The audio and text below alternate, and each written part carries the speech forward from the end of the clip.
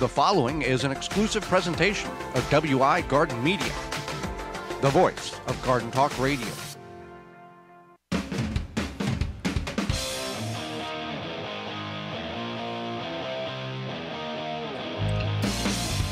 Coming up with the program today, we're going to talk about the world of permaculture, as well as DIY self-care techniques and methods. And our guest, we're going to talk about bread with guest author Hannah Dela Cruz, and we'll answer your garden questions. The hour is full, so join us. You are listening to the most informationally packed hour of garden-focused radio in the country and on the internet with your host, husband and wife team Joey and Holly Baird. This is the Gardening with Joey and Holly radio show. And welcome to another edition of the Gardening with Joey and Holly radio show. Happy you are with us today. I am your host, Joey Baird. Beside me is my wife, co-host, best friend, and gardening partner, Holly Baird. This program is for you, about you, to help your garden grow better, to maintain your landscape, grow healthier trees, make your grass look greener, as well as preserving what you grow. We're happy you're tuned in, whether you're listening to us on one of the 17 AM and FM frequencies broadcasting our program here in 2022, through our parent website, the WisconsinVegetableGardener.com, underneath the Season 6 tab at the top of the page. In-studio video replay, podcast replay, radio app, however you're doing it, thank you very much. You want to be part of the program, you can do that by sending us an email to gardentalkradio@gmail.com. That's gardentalkradio@gmail.com. Or if you'd like to give us a call, you can do that on the Proclamation Hotline, brought to you by Proclamation Goods. That number, easy to remember, 1-800-927-SHOW. Show 1-800-927-7469. Proclamation Goods creates cookware for the eco-conscious home chef. Their pans are non-toxic, have a lifetime warranty, and are made in Wisconsin. Their award-winning stainless steel Proclamation Duo cookware set is a 12-inch skillet that doubles as a wok. Best of all, the skillet and stock pot hinge together to form a Dutch oven. It's 2 pans with a versatility of 10, empowering you to cook more with less. If you care about your health and strive for a more sustainable lifestyle, then Proclamation Goods is for you. Supplies limited, so order yours now at proclamationgoods.com. We're going to talk about the world of permaculture, Holly. What is permaculture? For those who are not familiar but have heard the term, but they kind of think maybe it's like a really big, in-depth, I could never do it because it takes a lot of land and all this other stuff. Right. So permaculture is the development of agricultural ecosystems or agricultural practices that are intended to be sustainable and possibly self-sufficient. Now, this does not mean that you need a ton of land and or agricultural land, whatever that may be to you. I know, like, at one point in my life, I probably would have thought that you need a lot of land to do this, or have some sort of agricultural experience. But right, but there are people who are very permacultural. They use permaculture, and they do not have acreages. They have, the equivalent of maybe a city lot. It's very small, but they are very wise in how they utilize the space in which they have. Right. And so there's different types of permaculture. Yeah. Some of these you might even be practicing. I didn't know I was doing that. Realize it. Right. And so I'm a permaculture person. You can just add that to your, put a little notch in your... And put it on your resume. Whatever. So... We'll give you the job at the bank because you do permaculture. Right. Is that a thing? I don't... No, there's... What do you mean, is that a thing? Do you get bank jobs because you do permaculture? No, you have to have a bank job. You have to have banking experience. Yeah. Should we tell that story? Go ahead. Okay, so many moons ago, Joey and I were at a job fair looking for jobs, and this bank was hiring, and I said, what did I say? What, do you need to work here? No, yeah, you told me you need to work here. Well, there was a woman in front of us. Yeah. And the banker said, and the lady said, well, what do I need? Can I get a job here or whatever? And she goes, do you have any banking experience? And she said, no. And the banker goes, well, you would need banking experience to work here. Oh, it wasn't me. No, it wasn't you. No. It wasn't me. Okay. All right. This is so long ago. Yeah. All right. Anyway, I think, so permaculture, one of my favorite permaculture concepts is hugelkultur. Right. But with permaculture, with gardening, you don't have to have experience. You can learn as you go. Right. Not like banking. Right. Okay. But you need to get banking experience from somewhere. Right. But not that place. Right. So hugelkultur. So this is where basically you are building a little hill, and it's typically from rotted wood. and rotting wood. Yeah. And then the rotting wood does this magical thing where basically helps be a sponge for moisture, and you hill up the soil over that, and that's how you get hugelkultur. And this could be 3 foot wide and arched over, 5 foot tall, 20 foot tall. Hugelkultur can be a vast magnitude or tiny amount of wood in the hill. I've seen hugelkulturs in a large situation where they brought in large industrial building equipment in order to mound these mounds 30 or 40 foot high, and there's about 60 foot wide, and it looks like a mountain. But they have got inside that structure is all of these rotting logs that are absorbing and releasing moisture as a kind of like a wicking system. Right. Yeah, exactly. And that's what hugelkultur is. Another one is vermicomposting, and I feel like you could put just composting into this as well. It doesn't have to be vermicomposting. Vermicomposting is when you involve worms to help with the compost process. It just encourages a little bit of a faster process at times, and then you get the good worm castings, which is the worm poop. You also get worm juices or the compost juice, so you get 2 in 1 on that deal. Right, but regular composting is don't use garden worms. No. Yeah, you want to use composting worms, and I think people buy them online or whatever. Yeah, why not? Get some worms. Yeah. I love worms, so hey, if I got worms shipped to me, I would not be sad. No. Vermicompost, and people do this inside. You don't want to do it outside if it's like you're in a climate like in the north where it's going to get -4 degrees. You want to do it in a place where the worms won't freeze. So you want to be aware of how you're doing this. You can do it in a basement, in a climatized garage, that type of thing. Probably not in your bedroom or in the kids' room or the living room. Doesn't necessarily smell, but it's a process. Right. Absolutely. So then another one is rainwater harvesting. Okay. Now that can be like a rain barrel, or that can be a specific area that has been dug out for the purpose of consuming or gathering water for distribution on crops and or livestock. Right. And so that could be something like a retention pond. Can you talk about retention ponds? Well, I can talk about the pond that we have on the farm. Okay, that's fine. Whenever Mom and Dad bought the property, they looked at where they had an engineer, somebody came out, and they saw that there's this one level area that the water would come off the fields, and it was just a pasture, just an open area of grass. So they had a company come in and dig dig the pond out where the grass used to be, and then that's where they put the pump in, and they've trenched lines from the pond half mile to a mile all over the farm to be able to capture the water for animal consumption. Not so much irrigation, because we never irrigated anything, but it was all animal consumption, cattle, hogs, that type of thing, daily use around the house.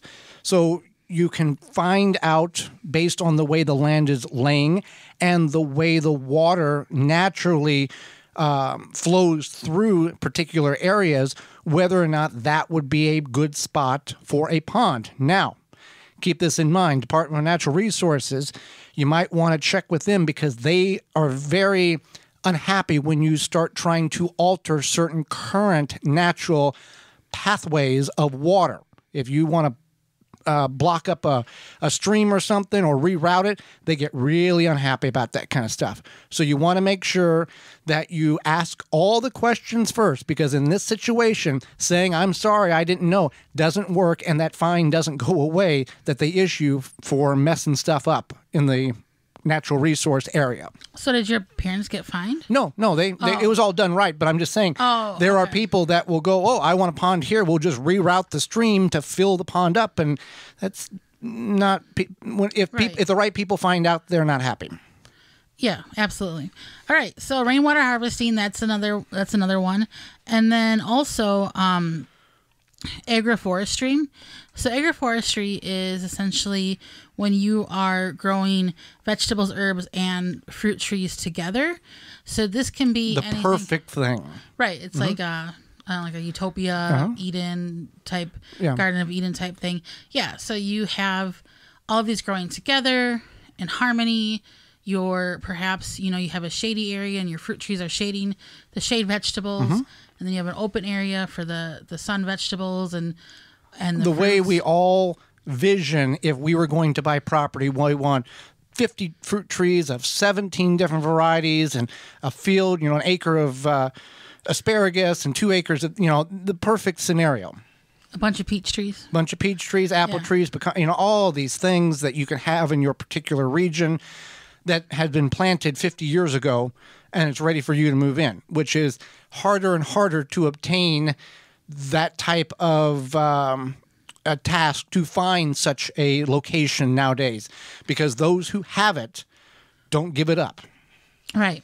And then there's also grazing, which grazing livestock will help maintain the ecosystem. So this can be from sheep, goats, cows, etc. Chicken coops and chicken runs, tractor where you move it every couple of days and it fertilizes the ground. They eat the worms and the bugs, and you move it on a little farther. Yeah. And then also proper land management in that aspect of picking a number. You got a 10-acre field of grass pasture, and you've got X amount of sheep or goats or cows, and you've divided that pasture in half, so they're not grazing on the whole thing. They're stayed in one side of the pasture for a certain duration of time until they've ate it down, and then you move them over to the other side to allow that portion in which they've ate down to regrow as they fertilize with, go in the bathroom and all that. And then they're eating the grass that has not been touched.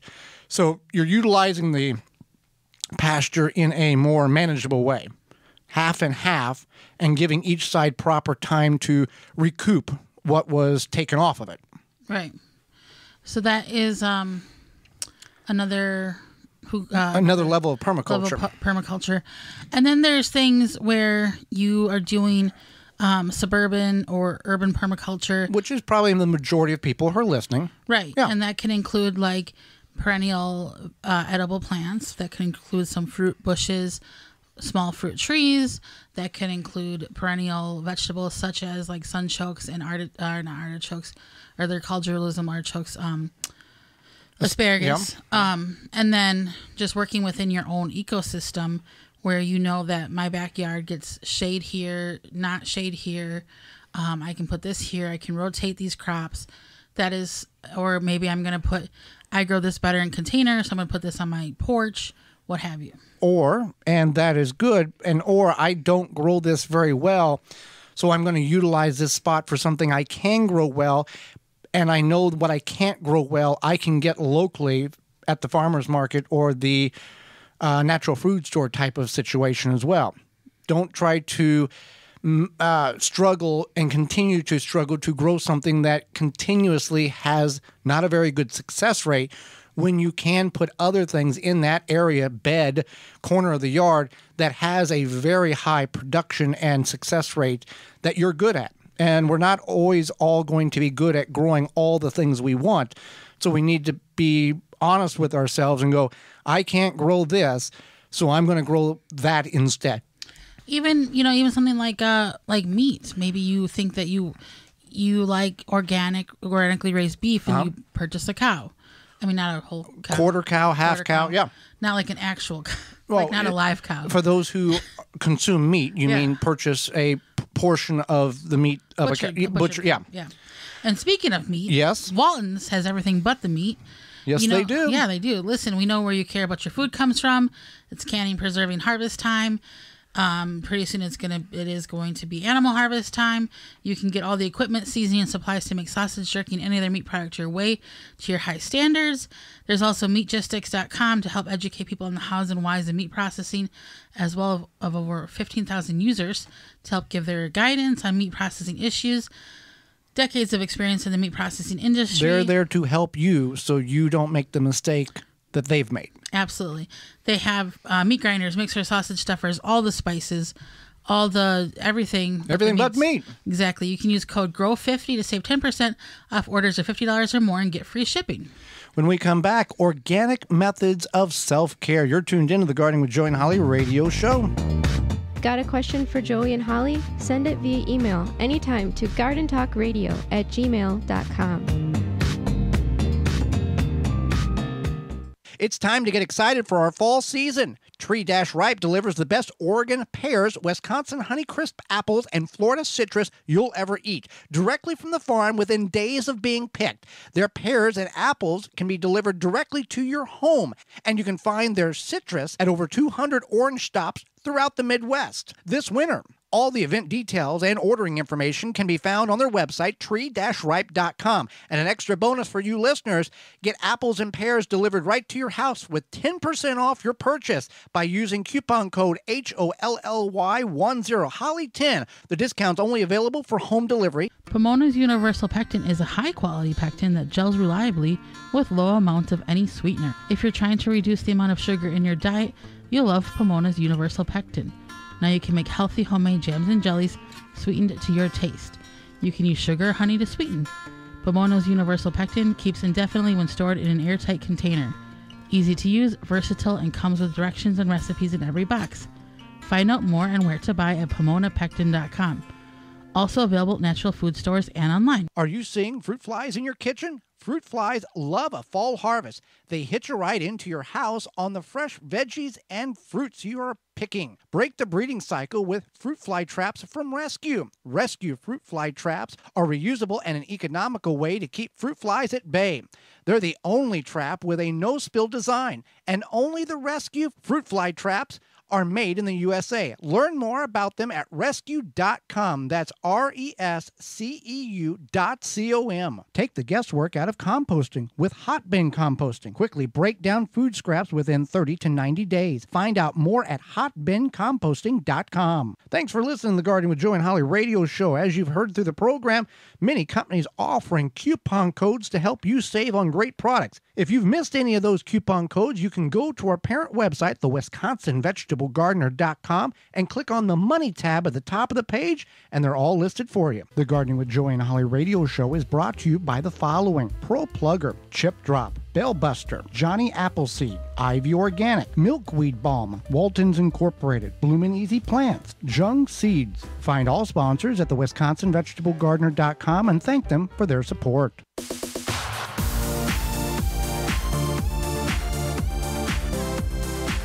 Welcome back to the Gardening with Joey and Holly radio show. Tree diaper. It's pretty much done growing for most of us here in the northern portions of the United States.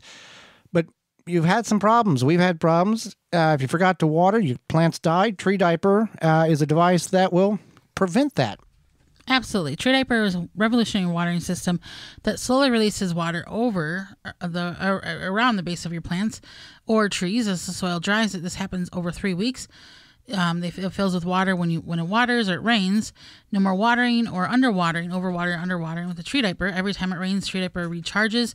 No pipes, hoses, or electricity needed. You can water your plants and trees whether you're down by your house, down the road, back 40, etc. It works under mulch. Whether you're a first-time gardener or advanced, Tree Diaper will improve the way you water your plants. You can go to treediaper.com.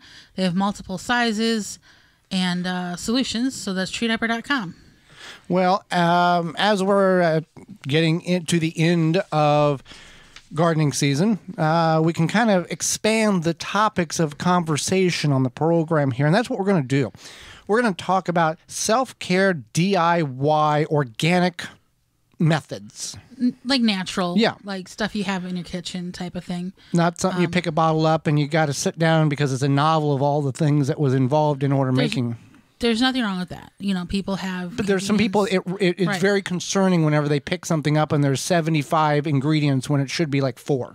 Right. Or, you know, this is good for a rainy or snowy day and you're like, oh, I just got dumped on with snow. I don't want to go anywhere, but I'm going to make myself. I've got this stuff. I got some stuff, right?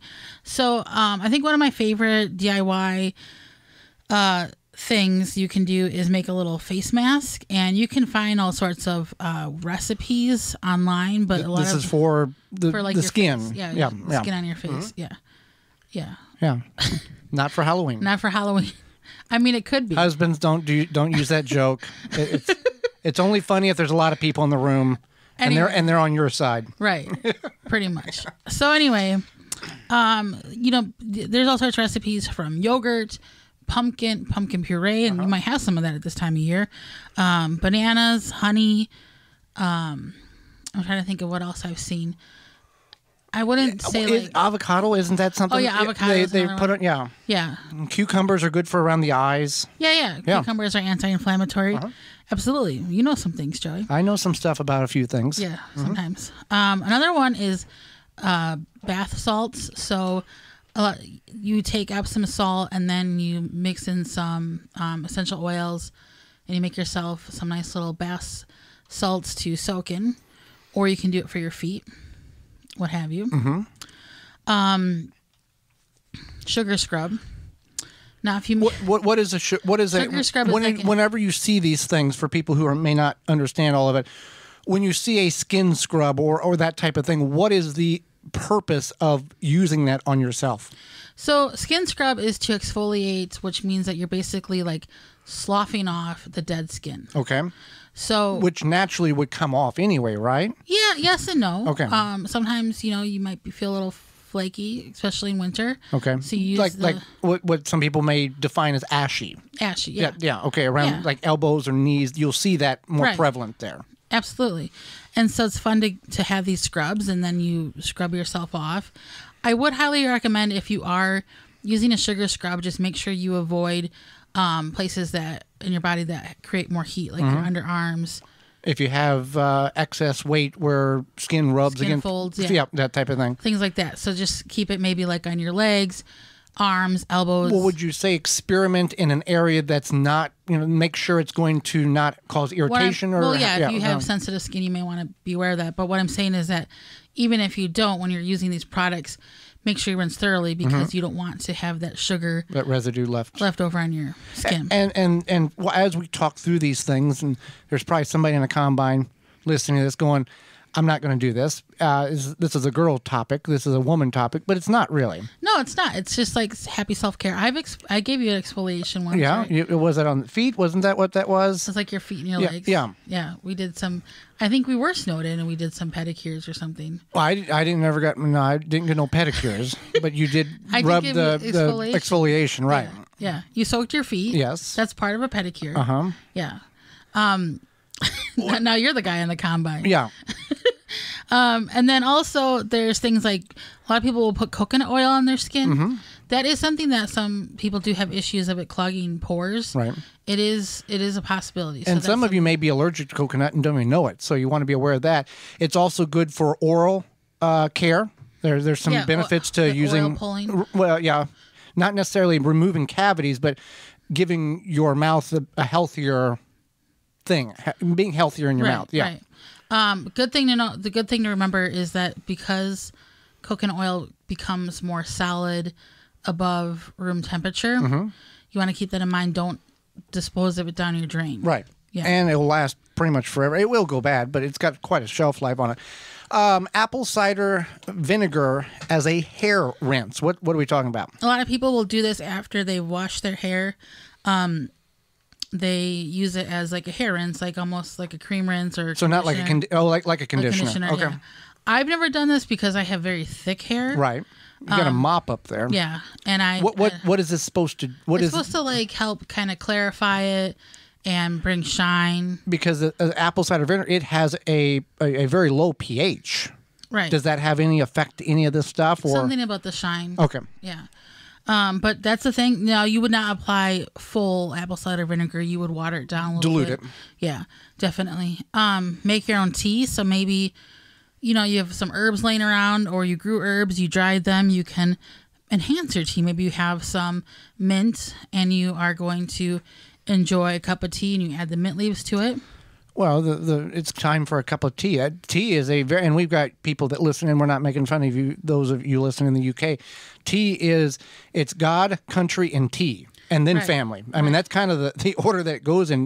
The country shuts down for tea every day. Right. And it's something that unites the country to some level, I guess.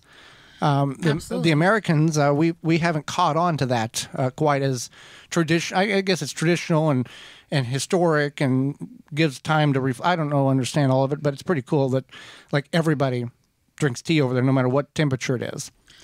Absolutely. And then dyeing your hair with coffee. Which you have done. I have done. And there's also alternative methods to dye your hair besides coffee, but this is the one I can... Beet juice. Beet juice, yeah. This is one I can speak about. And so basically, I use the coffee grounds, and I use the coffee itself, and I put the... And you specifically brewed this coffee for the hot hair dye application. Right. Yeah. I mean, I didn't put the hot coffee on my head. No, but you had to brew it, and you had to let it cool, and then you use that as the dye mechanism tool. Basically, you brew very, very strong coffee, so you don't water down too much, and then you take the coffee grounds and you mix them in with the leave-in conditioner, and then you put this coffee. Then you apply the liquid part of the coffee, and then you put your hair in a plastic bag, and you let it sit and soak, and then your hair. If your hair is porous, my hair is very porous, so it did absorb a lot of that brown color. It was a temporary dye. It did eventually wash out. But don't go into this expecting like the stuff you buy at the store where it's instantly shades different. Boom, totally from light to almost black. Right. No. Very subtle. It is very subtle. I had some blonde highlights. This darkened them a bit. It wasn't life-changing or altering, but it was cool. It was cool to try it. And also leaving that leave-in conditioner in my hair while it was dyeing in the process really softened it. Okay. So that's another thing, is that it really was almost like a hair treatment. All right. Now, if you have maybe thinner hair, not so porous hair. Would something like that work for people who are graying, or is it more somebody that's already got a good density of pigmentation already in their hair that's similar to the color of the coffee? I mean, I think that because the gray hair is more coarse, it's probably more porous, and it probably would absorb. Yeah, okay. Yeah, it was fun. I thought it was cool. It's a whole process. You definitely have to keep in mind that you are rinsing the coffee essentially. When you're doing this, don't expect to go to work at 7 o'clock that night. Take the whole evening to do such a project. Yeah, you want to give yourself some time, especially because the longer you leave it on, the more it's supposed to absorb. Just like a lot of temporary hair dye, you longer leave it on, the more it's supposed to absorb. So that's another one. I think definitely if you have the time and the patience to make soap, that's another one. And you got to get lye, which is sometimes difficult to obtain. Yeah, I think there is like other ways to make cold process soaps, though. But and we don't have a soap sponsor, but I've been, what would you say, 10 years using homemade soap, essentially. Yeah. Totally different from the store-bought. Night and day. What do you like about it? You use this. It's very soft. It's got a fragrance to it. It doesn't have a chemical residue that feels like it's left on your skin. The natural soap cleanses, cleans, and then washes away, and it doesn't feel like there's a film left on your skin. If you're still using commercial grade store-bought soap from the big companies, take $5, go buy you a bar of soap, and just see how much of a difference it makes. It is worth the extra dollars. Do you think it lasts longer? I think it's about the same. Okay. Now, I will say, if you leave it in the shower, if you put a commercial bar and I call it homemade soap, but natural soap, and you leave it on the shelf, the natural soap is going to dissolve much quicker than the commercial soap. What we're talking about is the natural soap is when, like, I get it from the organic food co-op or sometimes online. It's specifically made with much safer ingredients than the big companies that you buy at the big grocery stores or convenience stores, that type of thing. And sometimes you can smell like a tree. Right.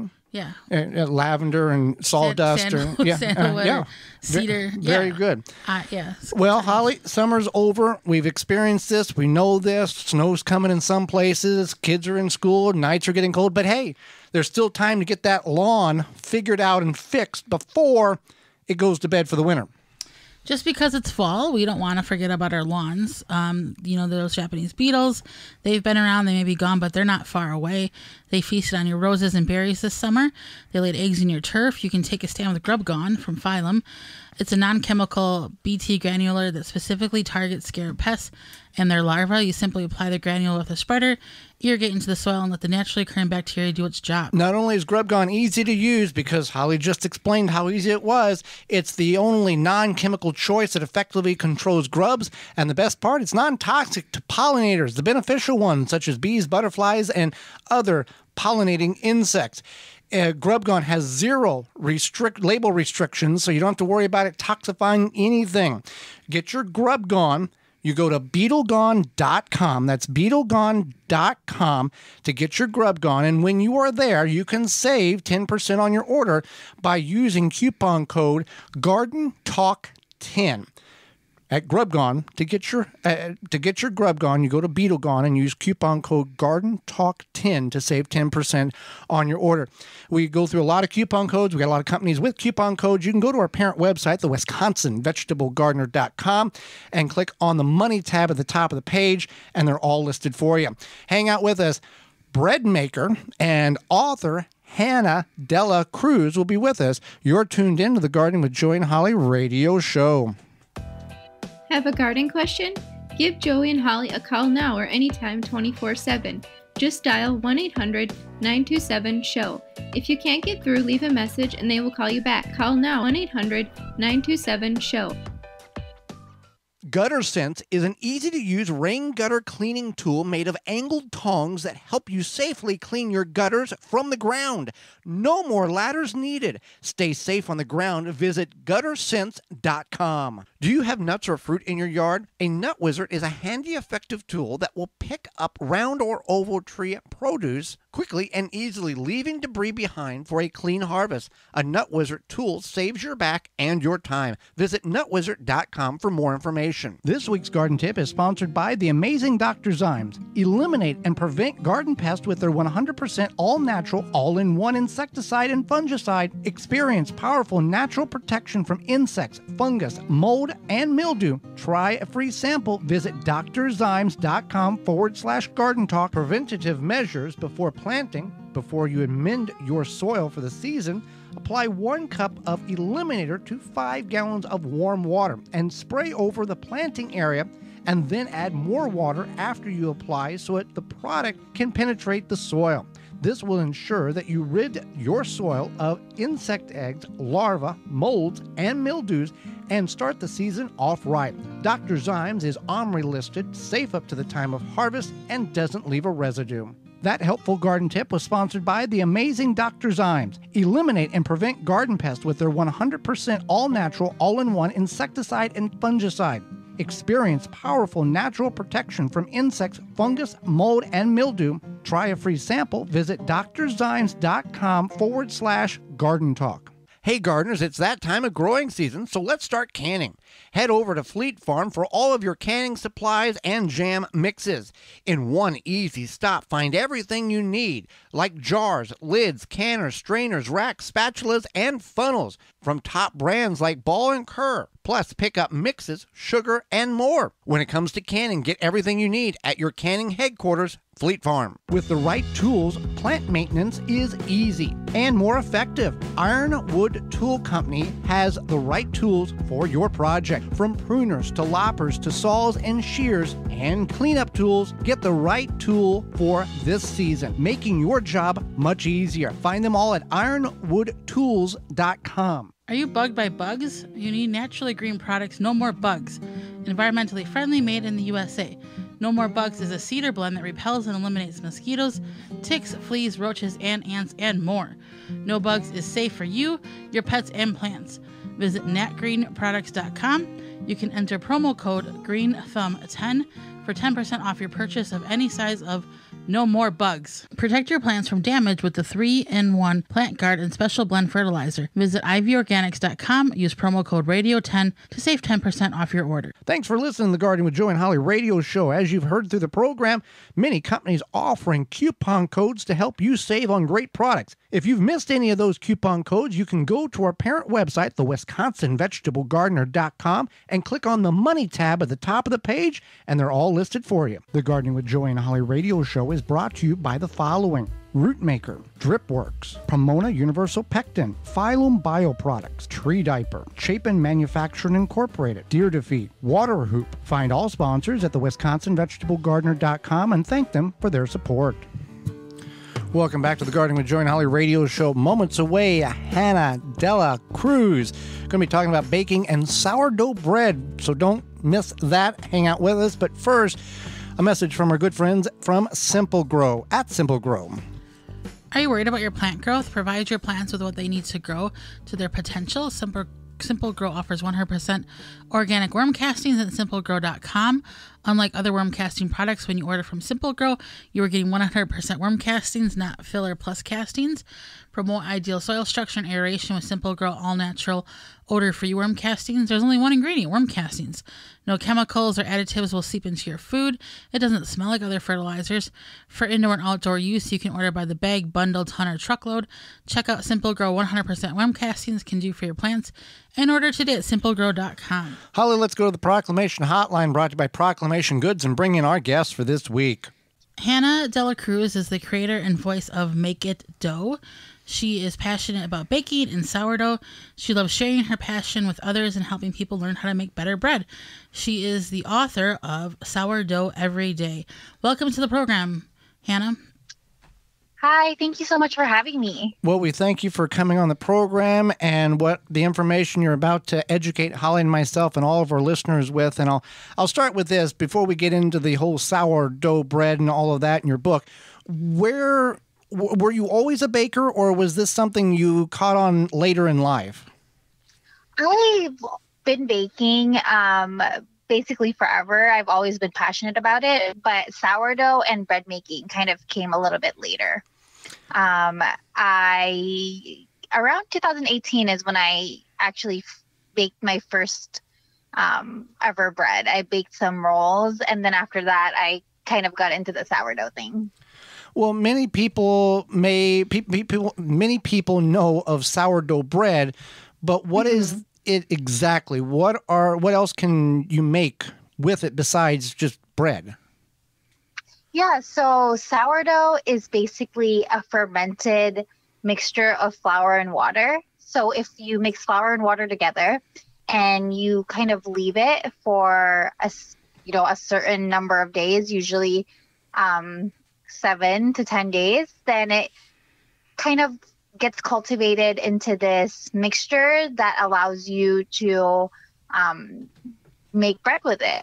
It develops, a symbiotic culture of bacteria and yeast, and those microorganisms produce lactic acid bacteria and acetic acid bacteria and carbon dioxide that makes the flavor and the consistency of sourdough bread, which we all love.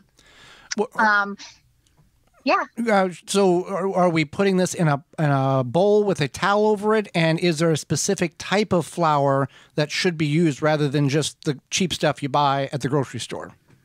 Yeah. So you can use any type of flour. You can use all-purpose, whole wheat, rye, or bread flour. I personally like to use unbleached organic all-purpose flour, just because bleaching tends to kill off a lot of the beneficial microorganisms that you want to cultivate in your starter. So most of the bacteria and yeast that are going to live in your starter are going to really mimic the makeup of your flour. So that's where mostly you're getting your microorganisms from. So you want to start with a really good quality flour. I prefer to do all-purpose because it tends to be a little bit less expensive than bread flour or whole wheat or any other specialty flours.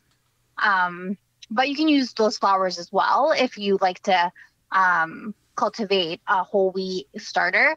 But most recipes that you'll find online, and my recipes, call for a all white starter. So I just find that it's a little bit more, flexible and a little bit more adaptable to a lot of recipes that you'll find out there.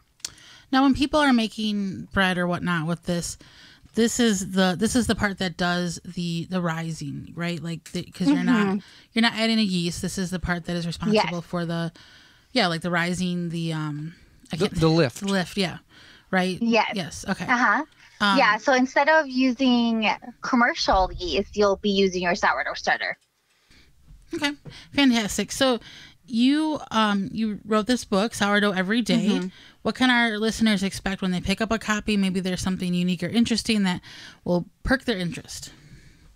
Yeah, so I was inspired to write my book Sourdough Every Day because I had created so many sourdough discard recipes.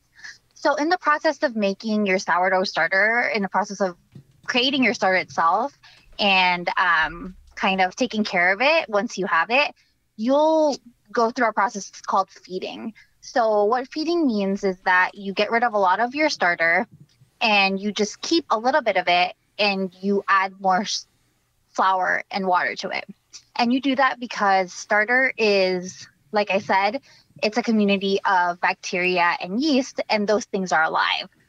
Just like us, they need to eat.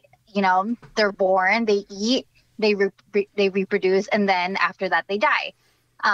So feeding. So since those microorganisms are alive, you kind of have to keep giving them nutrients to survive.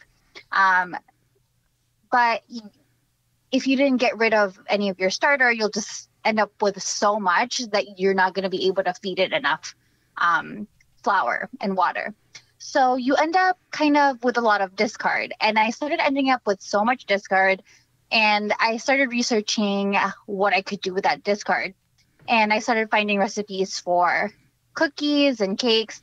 So that inspired me to create some recipes of my own. Because when I first started my sourdough journey, there weren't really a lot of discard recipes out there that were super creative. A lot of them were just waffles and pancakes. So those were the recipes that I kept finding. And then I kind of realized that, you know, starter is just flour and water. So if you can incorporate that in a recipe, you can end up with a lot of the benefits of sourdough, which is, you know, flavor, taste, moisture, and sometimes even fermentation. So a lot of the recipes in my book are actually sourdough discard recipes. So there's some cake recipes in there. There's cookie recipes.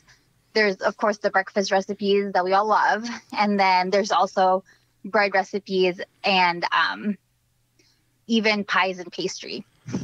Well, why would you encourage people to make sourdough? Now, I'm going to take, I'm not a doctor or anything, but I'm going to take the guess that because the culture of the sourdough, that probably has good beneficial gut health capabilities. Am I close on any of that? Yeah, of course. Yeah. So basically starter, a lot of experts say that starter is healthier because the organisms actually digest the flour before you eat it. So there's a lot of nutrients in wheat that we can't absorb into our bodies because we don't have the enzymes to do it. So cows can eat wheat or grain and absorb all the nutrients from them because they have enzymes in their bodies that allow them to do that. And as human beings, we don't really have those enzymes. So that's why, there was a lot of fads about bread being really unhealthy. And that's because, we can't really uptake those nutrients in our bodies the same way that those animals can. And when you're fermenting your dough, those organisms are actually pre-digesting that flour for you so that those nutrients that are in wheat that we can normally not unlock get unlocked, and we can actually absorb them in our bodies. So it's a little bit more healthy for you than normal bread made with commercial yeast. Well, and it seems to be the process for people who enjoy this type of thing. It's a little more interesting, fun, and if you do it as you've described, you will always have that starter, and you will always have that continuation if you can keep up with it. And it's not just bread. You can make a vast variety of things, and in turn be healthier eating than just that traditional bread that we buy at the store that we really don't know what the heck is in it. Yeah, exactly. It's such a fun hobby when you get kind of invested in it. You learn so much I personally have learned so much about microorganisms, the invisible world of bacteria and yeast and everything that's going on all around us that we can't really see. And and it's actually such a adaptable and flexible hobby. So a lot of people get kind of worried that, like, if they go on vacation, what are they going to do with their starter? You can actually keep your starter in the fridge and it'll survive even for like a month without being able to feed it. But you don't want your starter to get too weak because it could grow mold. So as long as you kind of keep on top of it, kind of feed it every now and then, it's a lot more flexible and adaptable than people think. And you don't really need all this kind of time invested. You do need a little bit of time investment into it, but you don't need to babysit your starter as much as people think. And you just keep this on the counter. If you're not going to be traveling or going away, you can kind of keep it on the counter in a bowl. Is it okay? Yes, exactly. Okay. So you can keep it. You can spend as much time on it as you want based on your schedule. That's fantastic. So we were talking with Hannah Dela Cruz. She is an author of Sourdough Every Day, a passionate bread maker, and likes to teach other about it. So what are some common challenges with the sourdough? I know, as you mentioned, the discard dough, and then also just, keeping it fed. What are some challenges that people may face and want to keep in mind if they do start to make their own sourdough? Yeah, so I think the main challenge with sourdough is that you have to have a lot of patience, especially when you're in that first process of creating your sourdough starter. So I think that's when a lot of people give up, because they'll start making their starter. And then there's a period of time in the middle of creating your starter, in that 2-week period, where your starter just won't show any activity. And that's because your culture, that world of yeast that you're trying to cultivate, is kind of still battling for dominance. So the beneficial yeast and the microorganisms that you want in your starter are kind of still trying to, rule your culture. And while it's trying to find that balance, you might not see any activity at all. But if you just continue feeding it and kind of continue feeding it on a normal schedule, then it'll survive, and then you'll see that it'll start getting bubbly and, be able to make your bread rise. But it takes a little while to get to that point. So I think a lot of people give up during that period. And then there's also challenges of, mastering bread making. Bread making can be quite difficult. It's not a skill that we're naturally born with. We're not, it's something that you kind of have to work at until you get like the result that you want. You get the open crumb that a lot of people want, because they see pictures of it online. A lot of mastery kind of goes into that. So those are some of the challenges that kind of want people to give up. But that's the fun part about bread making, I think, is that, you're going to always be learning something new. And with every bake, you're going to improve. And it never gets boring. Well, Hannah, we greatly appreciate the time you've offered us. Yes, go ahead. Holly's got a follow-up here, I think. Okay. Sourdough is pretty easy to start with, right? Like to make, you just kind of need a home for it, some flour, water. And then at some point when you do add it to a recipe, is it something maybe you need like a food scale for? Or, if somebody were to want to do this and they're like, I don't know how much of a commitment dollar-wise I want to put in this, what would you say? Yeah, so actually, you can actually make sourdough with a lot of stuff that you already have at home. You first of all need a jar to keep your starter in. You need some mixing bowls. I think people have that. I like to mix my dough by hand. So there's actually not a lot of special equipment necessary. You do have to have a Dutch oven. I think that's the easiest way to bake bread, because you do need to bake with a little bit of steam. And then, as you mentioned, a tool that a lot of people probably don't already have that they would need to invest in to be a serious bread maker is a scale, because it's a little bit more accurate with measurement than volume. But a scale is super cheap. You can get a scale online for, maybe $10. I still have my $10 scale from 4 years ago that it's still there. I'm still using it. It still works.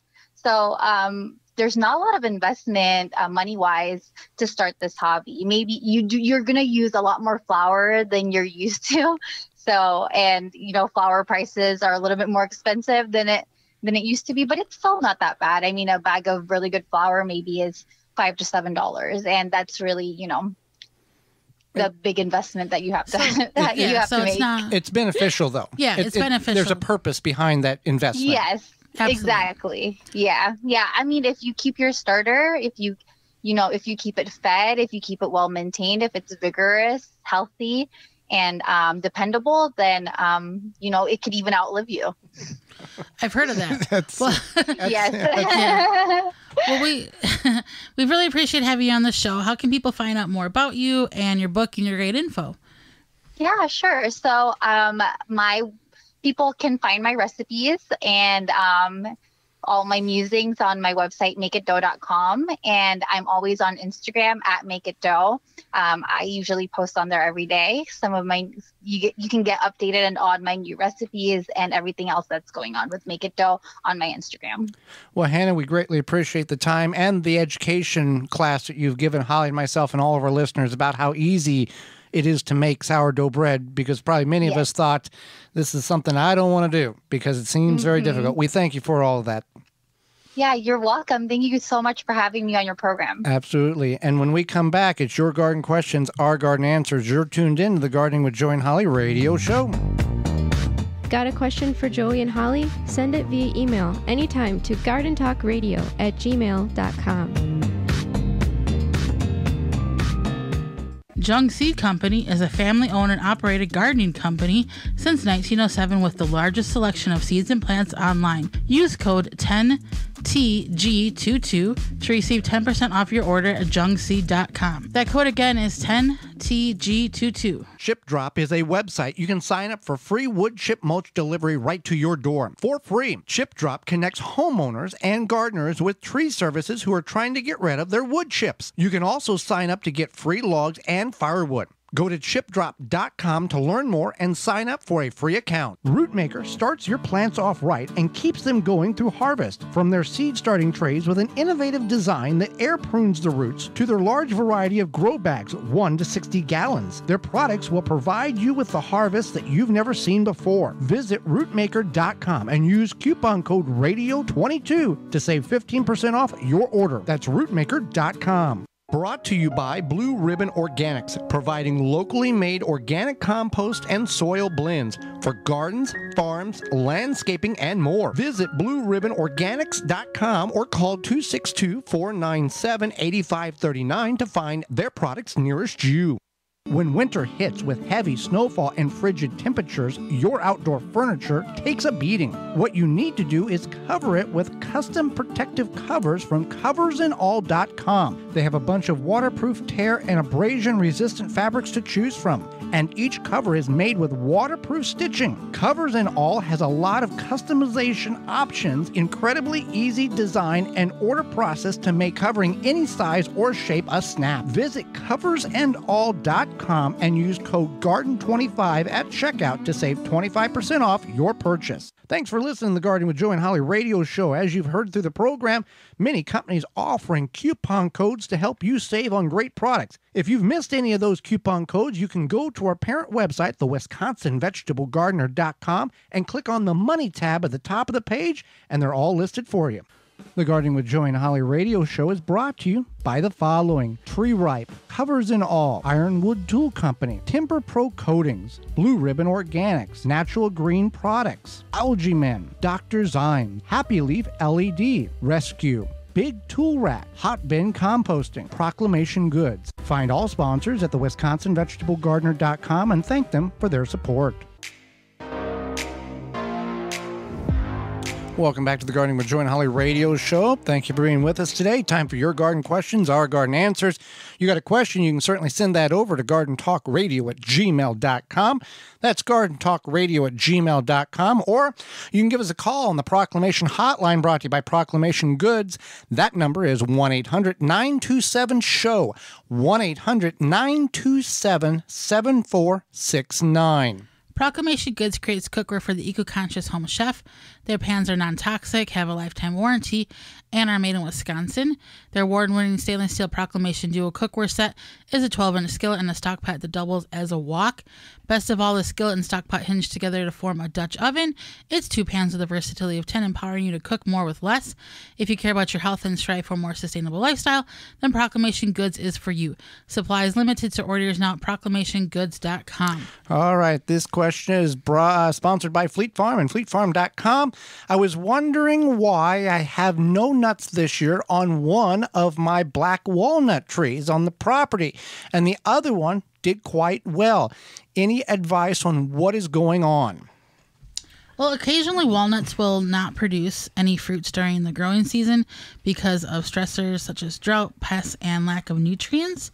Also, I'm assuming probably lack of pollination as well. It depends, yeah. But just because you think the tree looks good, take a closer look. There's additional problems going on because a pest can be at the very top of the canopy and you don't see it, and it can have dramatic effect on the production of that tree. The age of the tree has, all of these. There's many factors for that. All right, Holly, you want to read Dustin? Dustin writes in about hostas and his challenge with them. Dusty says, Dusty. Sorry, I apologize, Dusty. I can't get rid of hostas that's been here by the previous homeowner. They are almost as bad as crabgrass. I dug them out, but if you miss any roots, they keep coming back. They're so aggressive. I don't use herbicides, so I don't know what to do. They're creeping into the grass. For this reason, I really don't care for hostas. This one gets purple flowers and narrow dark leaves. I was given a lime green one, and called. I'm concerned about, all of it. I really don't like hostas. They're not attractive. Basically, any ideas how to get rid of them? Yeah, they spread like crabgrass. They're spreading like crabgrass. Okay, so couple of things here. Obviously, you don't want to use a glyphosate. You've made that clear. There are organic means like Nat Green products, No More Weeds. It's a vinegar, horticultural grade vinegar that will continue to burn back the plant, and it will die eventually. You can use Green Thumb 10 to save 10% off your purchase.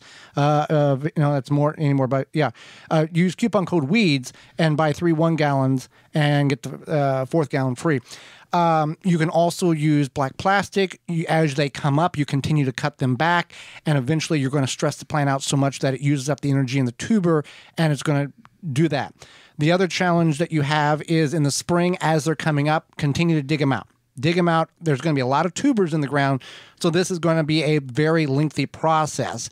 Oftentimes, people will advise using a glyphosate that will suck it right down to the tubers, kill the whole plant away, and then that's it. But other people have a different thought process on the damage in which glyphosate or that weed killer can do for your property. So the consistency, this may take 2, 3, 4 years in order to get this done. But being on top of it, digging them out as they come up, chopping them off as they come up, covering them up with black plastic and kind of solarizing the ground and killing them that way will also potentially do what it needs to do. That's the best we can do. Absolutely. So another question is, my leeks are not very tall or thick. Can I let them overwinter and harvest in the spring? Yes. Yes, you can. But here's the caveat. You want to either, if you've got problems with rabbits or deer, you won't have leeks in the spring. They will have mowed them down to the ground. If they are thin and spindly, you are not going to get much of any growth now through early spring if you're able to keep them vertical and nothing eating on them. As the spring soil warms, you're going to get a little bit of girth put on them, but you got to be careful because they are biennials. They are going to go to seed the second year, which will be next spring. And as soon as they feel that warmth of spring, they're going to put a seed pod and a shoot on, and it's going to be very tough to consume the actual leek portion because it's going to transition into a reproductive state rather than a tender state like you currently have. So there's a very difficult or challenging balance that you have to juggle there because you may let them grow in the spring and harvest them, and then there's this solid core like inside of a pineapple, tough stem that you're not going to be able to consume no matter what you do in regards to that. So the biggest challenge we have is animals consuming it. So if you can keep that, but giving you the advice that the right answer, and you can choose how you want to explore that right answer. So I would like to pickle peppers that I have harvested, Holly. They are green. I like to pickle them when they change colors when I leave them on the counter for 2 to 4 weeks. Most of them will change a red yellow, or orange. However, I do know that when you want to can the freshest produce you can. Is this safe to do to let them set for several weeks to ripen before pickling them, Holly? Yeah, you can let them ripen. That's fine. But as they ripen, they're going to kind of shrivel because they're not on the, typically you would let them ripen on the vine. We're setting them in the kitchen for 2 to 4 weeks. The rule is freshest best for canning. Right. So yeah, with that being said, you want to watch them. If they're starting to get shrivelly looking, that's not good. So they might not ripen, and then you would have to find an alternate use for them. Or some people take those green peppers, creamy pepper soup. You can make some soup. Sometimes they'll just take them, chop them up, put them in the freezer, and then add them.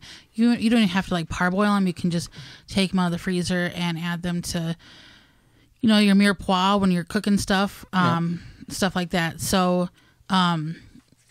you may not be able to pickle them this year, but you can definitely put them in the freezer and use them for your sautés and soups or whatever. Well, we are out of time, and we thank you for yours. Missed any portion of the program today, would like to revisit it, you can do that by going to our parent website, the WisconsinVegetableGardener.com, clicking on the Radio 6 tab at the top of the page and catch up on all past shows. Or you can send us an email to gardentalkradio@gmail.com. We are wrapping up the season. Next week is our final show of season 6. We're going to talk about our favorite dishes from the garden and then what Holly and I do outside of being in the garden, some of our hobbies and some of the things that we enjoy since we have a little time to conversate with you at the end of the season. We have hobbies outside the garden? Yes, we do. Okay. I'll tell you yours next week. No, it's not.